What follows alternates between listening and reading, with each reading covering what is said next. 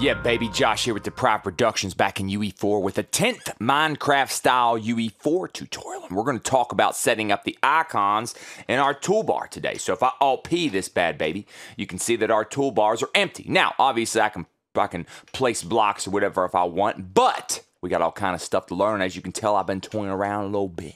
But the point is, we talked about, we went to cubes, we did all this last week, right, or last tutorial. We set up our emissive materials that we're going to use. Now, we're going to make icons, so we're going to take snapshots. We're going to have to do several things in this tutorial to do it. If you have 2D software, there's a lot easier way to do this. But if you don't, and you don't know how to use GIMP, or you don't have Photoshop, blah, blah, I'm going to teach you a way to do it. Plus, I'll show you some cool stuff about texture coordinates. So let's get started. Now, what we're going to do is we're going to grab, I got the shape plane. I grabbed it out of the starter content. We got it right here. I'm going to rename it icon plane. Okay, that's going to be our icon plane. And what we're going to need is and it's got a couple capital letters there, bro. But we're going to need a material for this plane, okay? I'm going to name material, I'm going to name it black, okay, just black. And we'll name it black_M because that's all it's going to be is just a big black thing. Now the thing is, all we're going to do is we're going to go to where it says unlit or default lit and set it to unlit, and you're done. That's it. Because what we want is we want a black background, and we're going to go to the shape plane here. And if you want, you can go and do it like this. You can click on it and go ahead and set your black to be on the icon plane, and then boom, you got it, and you don't have to worry about it anymore. Now we can drag our icon plane out here. Now I'm gonna set this bad baby to be pretty big. I'm gonna scale it. I'm gonna set it up to about 50. You know what I'm saying? It's gonna be large and in charge. You know what I'm talking about? Because I like them big. Sometimes I do. Okay, so what I'm gonna do is I'm gonna turn it a little sideways like this. I'm gonna set it up kind of like under our map just for now, and this is just for coding purposes, and we'll keep it under our map, you know what I'm saying? Because I always have the map. If you haven't known this, the map's always on 0, 0, 0, and that's very, very specific at the moment based off what we're doing. So if this is under here, it doesn't really matter, and of course this is just temporary anyway, but we'll need it on multiple occasions. So what we're gonna do is we're gonna save what we've done, and we're gonna grab ourselves a camera. Well, your little camera, okay, you know what I'm saying? Now, what we want to be able to do, what's cool about this camera, and if you see, if it looks a little big, you can lock your camera like this so you can see what it's doing. And like I said, you can kind of like zoom around, grab your camera, move it around, see what it's doing, make sure it's pointing where you want it to. You know what I'm saying? Make sure it's pointing exactly where you want it to. Give yourself a little bit of room. Press G so you can see your camera. And all I want it to do is I want to make sure that I am like the black is filling up my entire screen. Like I said, I got this thing locked here, so I'm gonna bring it in. Boom, I'm right there. Okay, good, we're good, right? Now, I don't got to worry about that anymore. I'm going to keep it locked. Now, like I said, you can just stop looking at it there, and if you don't have it selected, you don't have to worry about it. But if you click on it, click that, you can go on and select other things, and it'll keep that screen up for you. Let's drop it for a minute. Okay, so let's pull out our cube, right? What we're going to do is we're going to set up a little way to set up snapshots to where it's always the same size. We want to make sure they're always the same size, you know what I mean? So we're going to grab our cube, right? I'm going to grab our cube, I'm going to bring it out here. Let's set it in front of our camera. Let's get it pretty close here, baby. We're going to set up some snapshots. Let's set up a little snapshot. Y'all ever had a shot? Okay, so what we're going to do is we're going to go to our emissive materials. Let's do grass first. Let's drop that bad baby on here. Now, if we click on the camera, we can see what we're doing here. We gotta do a little better than that. So let's lock it now, right? And let's bring this bad baby into view. Okay. Now here's the thing. I don't wanna curve the cube. I just want to kind of turn it sideways about like that. But then what I'm gonna have to do is take the camera, bring it up, you know what I mean? Like we're gonna have to bring it up and kind of make it go down a little bit. So we may have to do a little adjusting, you know what I'm saying? Because I want it to kind of look like that. Oh, wait for it. I kind of want it to look like that, bro. And that's good enough for me. I'm not going to be picky, but that means we got to change this bad baby a little bit. Let's make sure we got all black in there. Boom. You know what I'm saying? Now, what I want to do is, what I'll probably do is I'll name this. We can actually go to the camera here. I'm going to name it icon. Well, let's make sure I can spell icon camera. You know what I'm saying?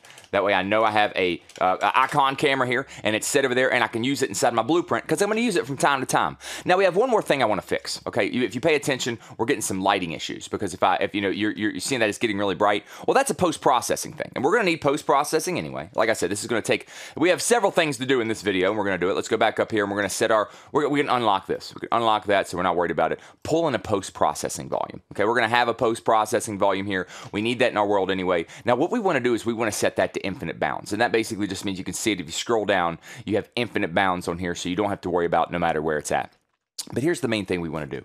We want to go to, because like I said, depending on where you're looking at, you see how that gets brighter, and then if I move out of the way, it gets darker again, and then it gets brighter, and it gets darker. We want to fix that exposure problem. And if you've never noticed that, we'll talk about it later too, but this is something you can do. You can go to exposure, and again, I have the post-process volume selected. I'm going over here. I'm going to the exposure here. I'm going to go to the min and the max, okay? Now you can kind of set it to what you want here. I'm going to set them both to 1 at the moment, okay? We'll set them both to 1, and we're going to see what that looks like. Uh-oh. Set them both to 1, okay? And we'll see what I think of that. Do I like that? Do I think that looks good? Let's click on my camera again. Let's click on my camera. Let's see what I think of one. Does one look good? I like that. That's a good collar. I like that, and that's what it's going to be, and that's what we'll do, okay? So we'll keep it at 1. Now we don't have to worry about that fluctuation anymore, okay? We can close this. And now we kind of have ourselves a setup scene here. We click on the camera, and we can see what it's doing. But there's going to be a couple issues, right? We need to go to the level blueprint here, okay? We're going to do a couple things to make it to where when the game starts, we're literally just, and this is something that'll be coded, that you won't do all the time. It'll be just for taking your snapshots. We're going to do an event begin play. We're going to get the event begin play. The event begin play, we got to get it and get the player controller. Yeah, that's right. Get the not the player character. Get the player control. Oh God, get the player controller, bro. You gotta get the controller. Okay, and I want you to type in the word blend. Okay, you're gonna see set target with blend. Set view target with blend. I apologize. And what's cool now is what we're gonna do is at the beginning of the game, we're gonna tell it to view through that camera instead of ours. So we'll grab the camera. We'll grab our little icon camera here that we've named. Okay, and we'll grab that bad baby and just drag it into the world or drag it into our level blueprint. What's cool is that in the level blueprint, anything in the world you can just drag in. We've talked about that. And set it as your view target, and we'll set it immediately. You know what I'm saying? And there you go. Now what happens, okay, you pay attention. Let's unclick our bad baby there. We have this little scene down here. If I F11 and Alt P, boom, we're looking right at that. Now there's a couple, you're like, oh God, dude, we got some problems, bro. We got the HUD. That's right. You probably want to get rid of that. And you may want to make sure that's completely straight. You can decide if you want to fight with that. Now, like I said, there's a couple things. What I would do personally, and this is just me, is you notice if the cube isn't actually like rotated correct, you'll see some stretching. So what I'm personally going to do, and this is what you should do, is set it back to where it's normal like this. Set it back to where it's normal like this.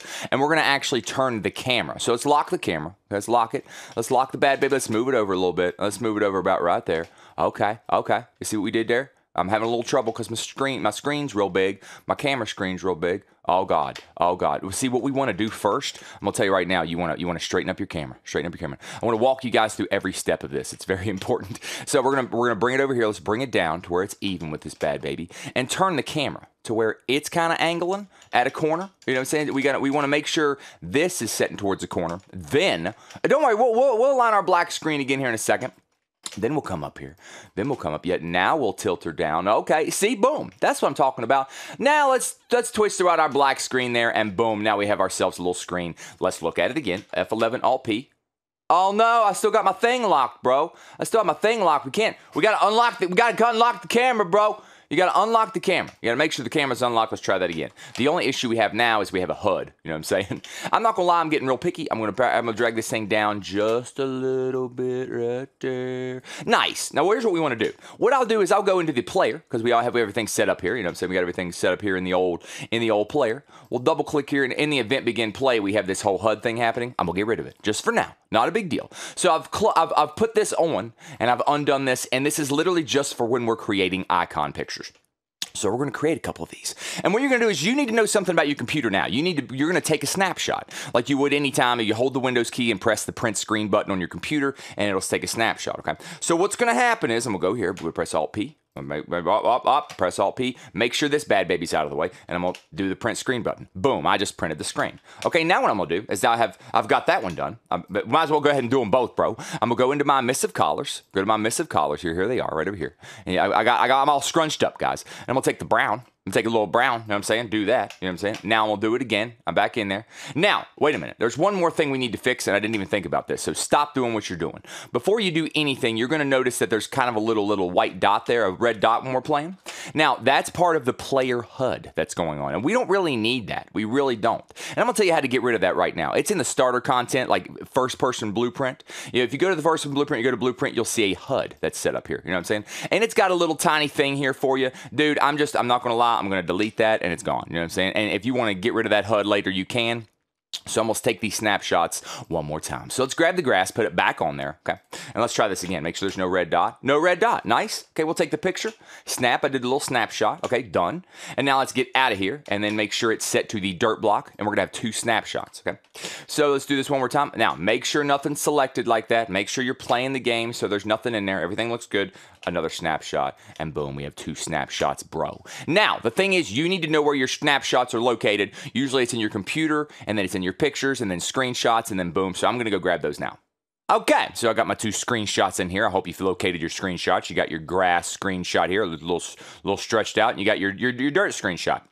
Now, obviously, the problem with that is these are big pictures like that, and we're going to need them to be scrunched up. And if you look at them scrunched up, they look like they're kind of doing that, and they're stretching. They're getting shrunk. And I know that was a lot of work, guys. We had to go to the player. We had to undo this event begin play, go into the level blueprint. I know that was a lot. You know what I'm saying? But we're literally just setting up to where you can create icons, and you already have a setup thing here whenever you want to, and everyone will be the same size. So now, anyway, now let's go back to where I got my pictures here. Now, here's the thing: these icons need to be in the HUD because that's where we're going to be. So we're going to move them over to our UMG folder, right? So now we have them in our UMG folder, and maybe we'll create a new folder here, right? And we'll name it icons, bro. We'll name it icons, and we'll just make sure it's the same color, boom. You know what I'm saying? And we'll set our icons inside the icon folder.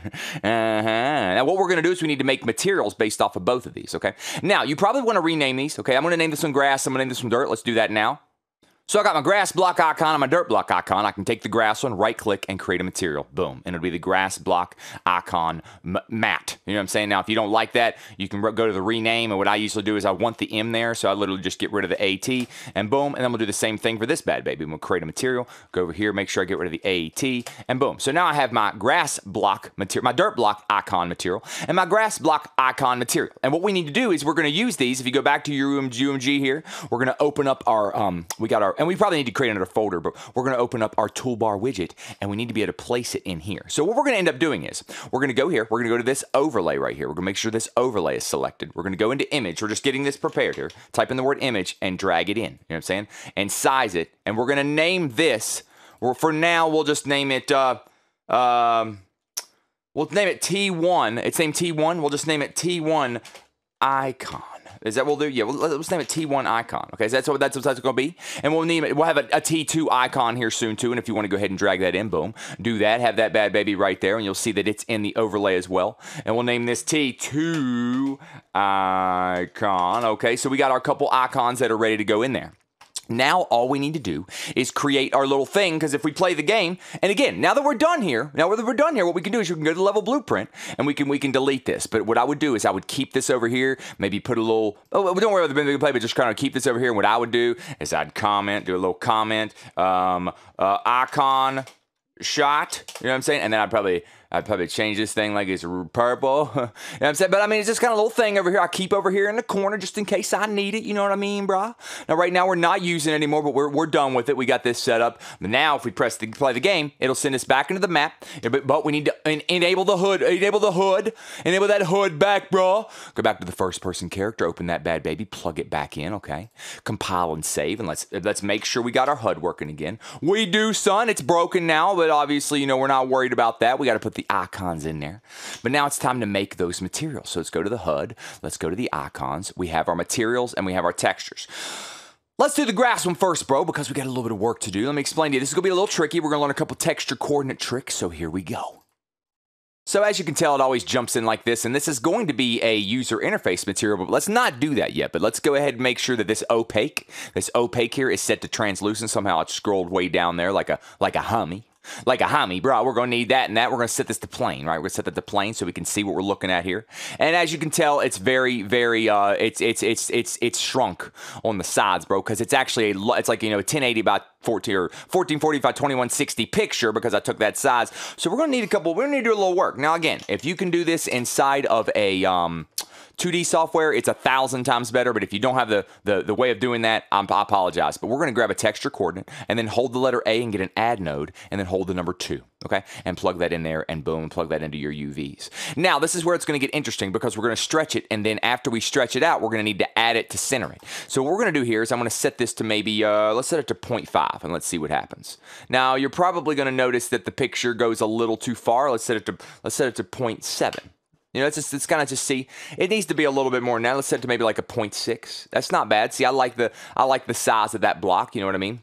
Now, again, if you want your block to be a little bit bigger, that's understood too. You need to zoom in a little further or whatever not. That's your choice, and you can toy around with this as much as you want. Now, what's cool is if you wanted to zoom in, period. You know, like I said, like let's say it's just too much. Well, let's say we set this to like 0.5 and 0.5. Okay.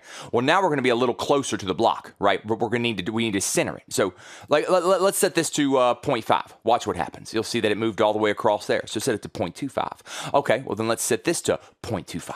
Okay. Well, it brought it up in the middle. It's a little crooked, but it's a little bit bigger, right? Okay, so now let's stretch her out. So that's 0.5. Let's set this to 0.3. Okay, so we got a 0.5 and a 0.3.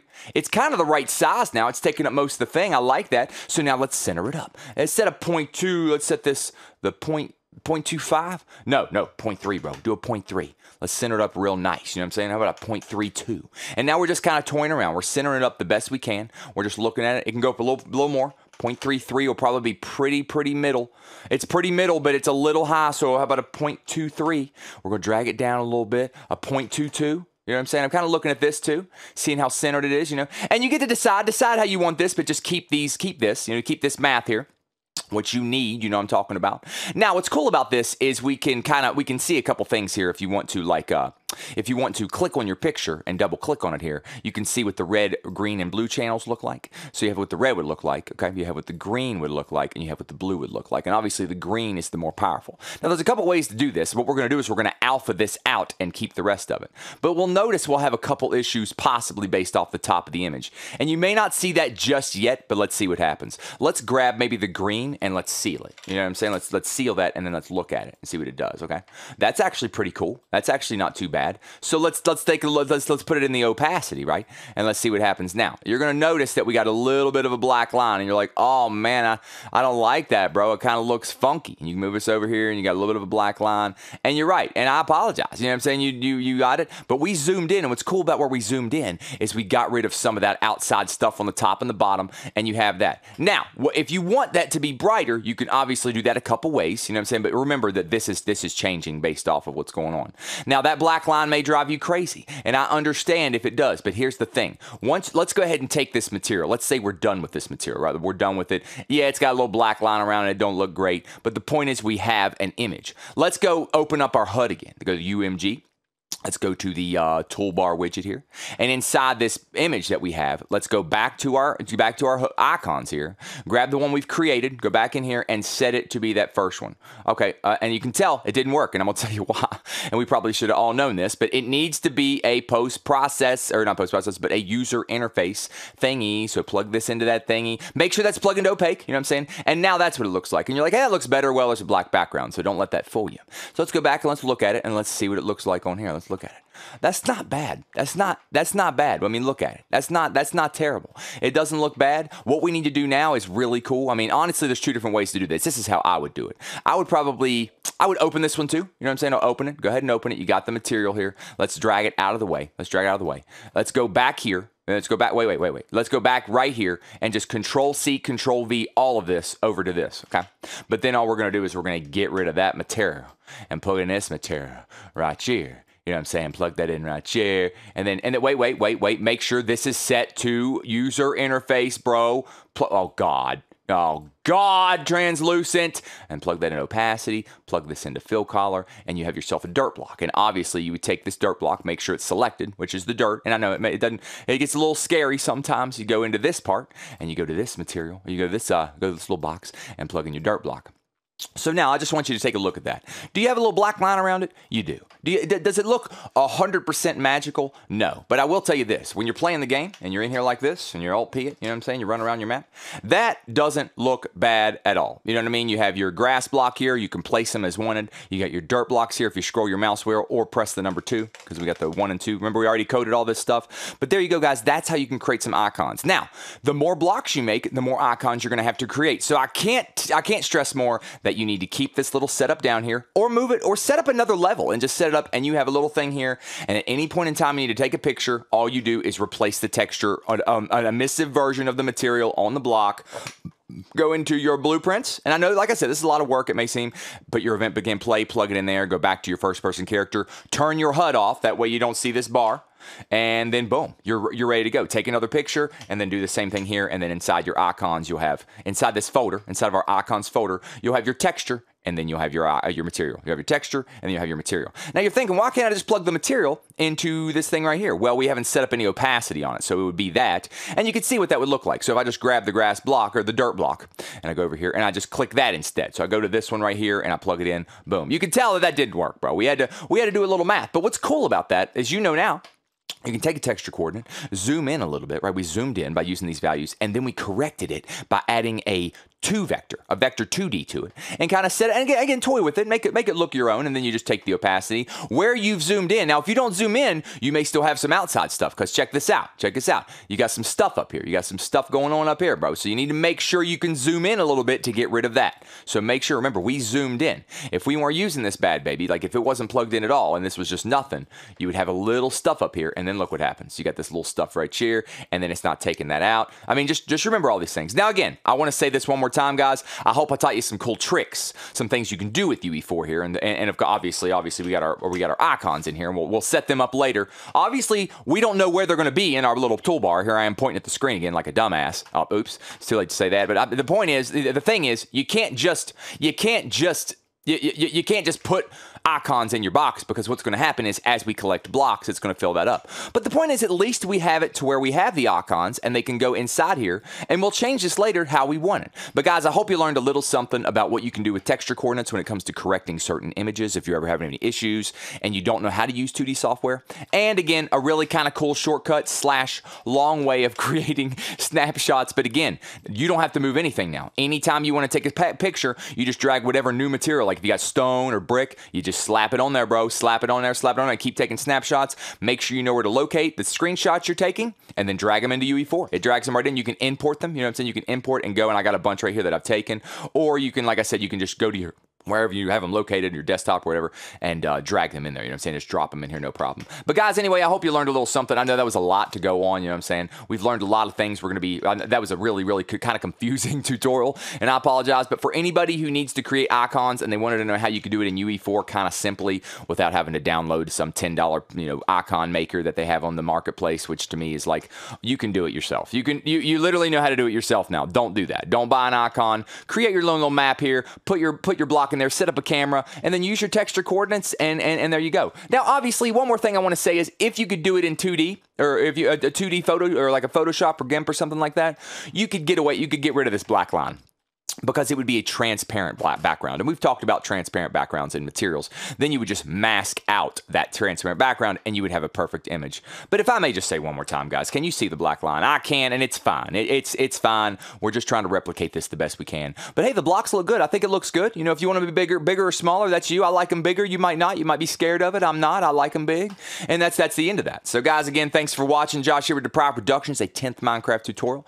We're about to really make some changes. I'm not going to lie, our terrain is about to take a huge change, but based off how we've coded it, we're about to really change it because we've learned some things.